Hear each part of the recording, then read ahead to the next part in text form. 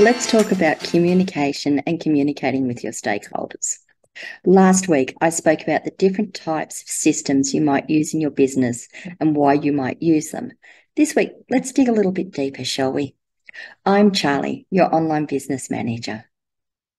There's many types of communication in your business. There's the one-off quick questions, just touching base type things that engender community, engender trust, those sorts of things. They don't need a formal channel for communication, but occasionally you're going to have to take something that comes out of that and make sure it makes it into a formal communication channel.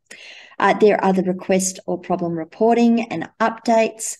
So if you're looking at someone has a problem, they need to be able to tell you what the problem is. They need to give you all the details for that problem. You need to be able to record asking for that information, their responses, what you've done. Sometimes you want them to see them, sometimes you don't. And then there's, which is the request or problem back and forth. There are account updates. There are project updates.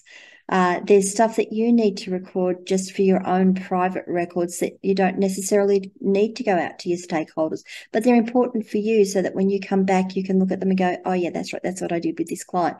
It might be that you changed a password. It might be that you updated a server setting. It's not necessarily important to the client, the detail of that, or your stakeholder, the detail of that. They just need to know that you updated the setting. For you, it's important that you know what you did. So let's get into it and talk about how you can manage all this, because I'm not a fan of one channel fits all, because it doesn't. That's the first thing I'm going to say. It's not one channel fits all your clients. You're going to have some clients that prefer different methods. I'll come back to that. But I am a fan of one channel fits all or one system fits all, to minimize confusion on your stakeholder part, confusion on your part, and to make it so that you don't have so much overhead in your business, managing all the communications and making sure all the information gets to the right place.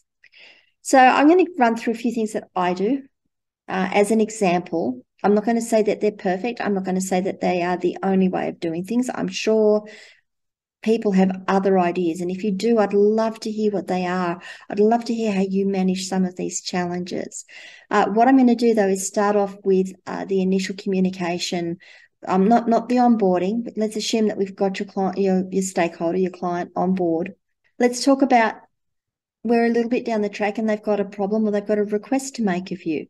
How do you get them to communicate that to you? How do you get that to you and make sure you get all of the information? Now, some people will say, oh, we'll just drop a DM to me or an email to me and I'll manage all that myself. That's fine. If you can do that, that's fine. If you're happy handling that way, that is fine. The question I have for you, though, is when you get more than one or two of those coming in every week or every day, how do you keep it straight? How do you remember what you've got to do? How do you remember who you've got to communicate with, what updates you've still got to do? And then later on down the track, when you need to go back and check something, how do you find that information? How do you go through, let's talk about text messages or chat messages.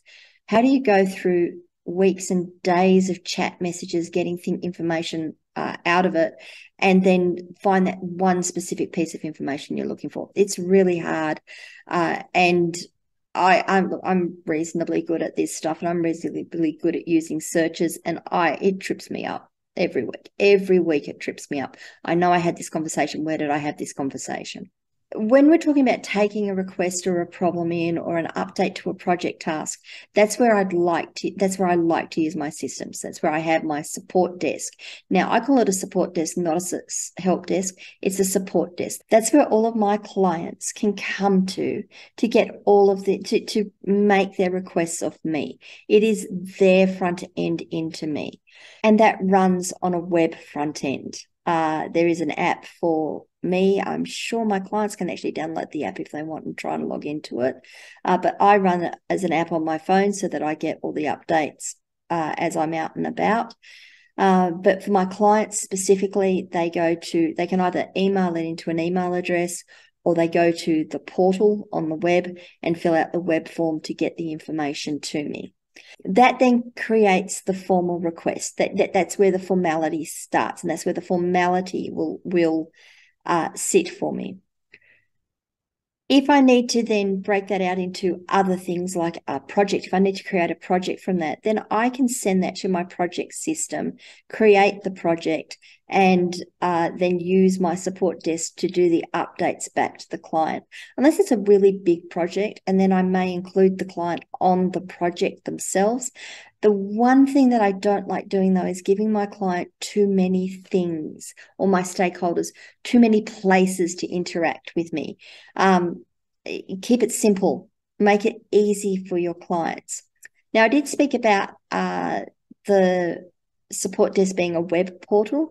There are ways of using your instant messengers to feed your information into your support desk as well. So you can have different channels into your support desk. It doesn't just have to be web. It doesn't just have to be email. It can be instant messenger as well. It can be text message if you use the right systems, or you can use the right integrations as well, so that someone can send you a text message and it just appears in your support desk. You don't need to worry about automating that yourself. You don't need to worry about transferring the information across. I still get people, though, that just drop me an email on my personal email or my generic support address.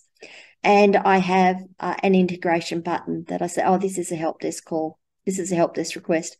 And I hit the button and it creates it in the help desk for me. Support desk, I should use my terminology correctly, in the support desk for me. And that then gives me a place to keep all of my information. I spoke about the one-off quick responses, the back and forth, the just touching base type stuff. Once you get a request in, there's sometimes a bit of back and forwards needed. Can I get some passwords? Can you tell me about this? Oh, how would you spell this? Have you got the words for this? Now, some of that information will need to go into the job. I'm going to put that in inverted commas, the task, the job, however you want it, the request, however you want to phrase that. And some of that stuff, you don't need it to clutter up the fields within your support desk. You want to try and keep that as clean as possible, but you still want to note that you've asked the client for the information or the stakeholder for the information. You still want to note that you followed them up. You still want to note that they've given you the information. So what I tend to do, I really don't like using instant messenger for my one-offs and my back and forwards. Facebook Messenger drives me batty, to be perfectly honest. I know there are clients, and I do have clients that use it with me, and that's fine, but it drives me batty. And the smaller number of clients I have using that and using another system, the better.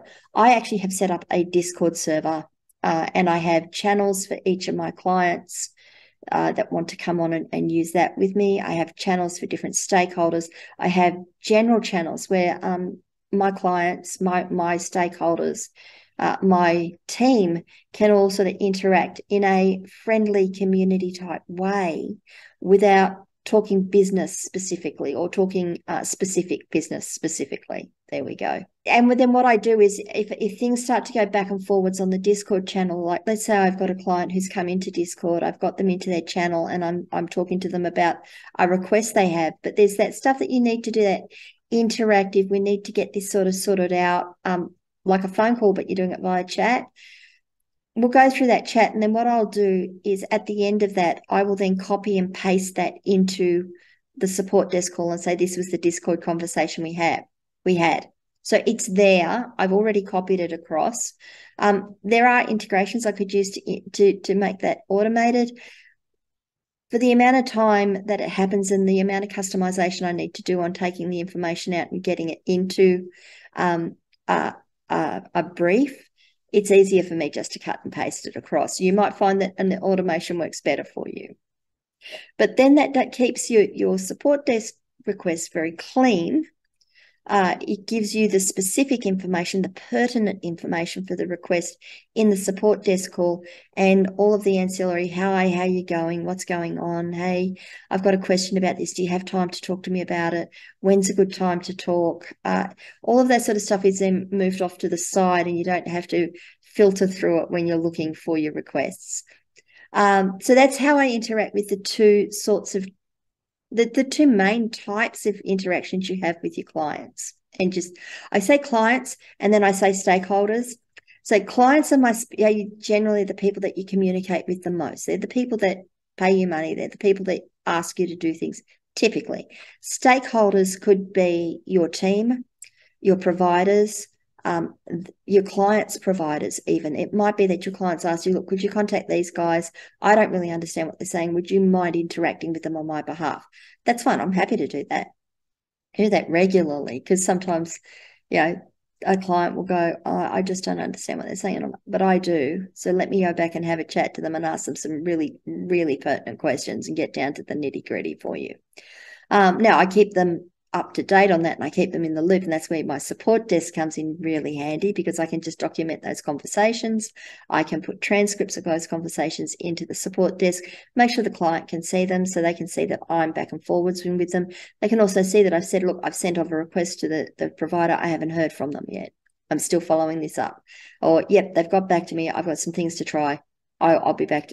This is another 2 or 3 days before I can get to it, or before I can get you an update. Not get to it, get you an update. So that's the what did we call that? The nuts and bolts of communicating. I really feel that you need to have a method where you can have your one-offs, touching base, generating trust, the back and forward type stuff. And then you need to have somewhere that you can formally record what you've been doing so that later on when you go and look for something, you can find it easily. Now, one of the examples I will give is, I'm not saying it happens a lot. Let's say the relationship with your client turns a little sour. And the client says, oh, you're not giving me the time that you said you're going to be giving me. Or I don't feel like this job went very well. You can go back through your support desk then.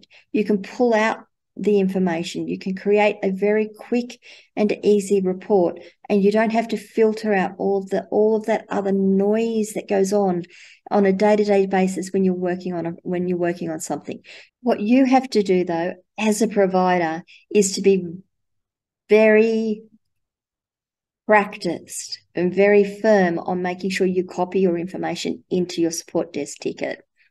Whether you use an automation to do it or whether you do it manually, you do need to handle that. Then you have things like your account updates, information. I'm going to use the term account updates. Information that you need to have that you don't necessarily want to share with your stakeholders or your client specifically, but for later on, you want to know how you did something or what you did so that you can replicate it. Maybe you have another client that comes along with the same sort of issue and go, oh, I've done that before. Now, how did I do that? What was the fix for it? And that's where a good support desk can come in handy. And I'm going to use the term support desk. And if you don't have a support desk and you want to use something else, I'll give you a couple of ideas here. But in a good support desk, you'll have a knowledge base. And as you do something, you can say, okay, that's something that I need to note in my knowledge base. Create a knowledge base article, give the heading of specifically, preferably, that's the word, preferably the title of the problem you were resolving, the fix that you found, and then document the steps that you went through to resolve that issue or to address that issue or to deliver the outcome to the client or to your team.